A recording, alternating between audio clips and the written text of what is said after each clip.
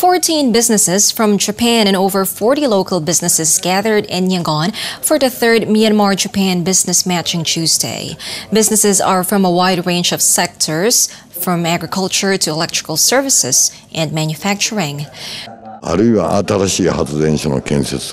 If more Japanese businesses invest in every sector in the country, this is a good opportunity for the local people to get more job opportunities and also to improve the living standard. Japanese investments in Myanmar are valued at $452 million as of August this year. An additional $106 million from 9 Japanese investments have been approved so far this year. Japanese companies are especially sought after for industrial and manufacturing sectors among local companies.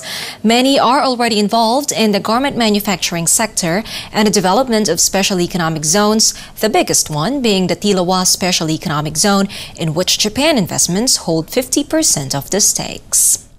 And Myanmar is a very growing market for Japanese company. So that's why I have joined this business matching missions to find to find business opportunity as well as to know Myanmar's people and companies. We believe that we will get more benefits from this matching and also to get more Japanese investment for our economic development. The business matching was organized by the Ministry of Industry.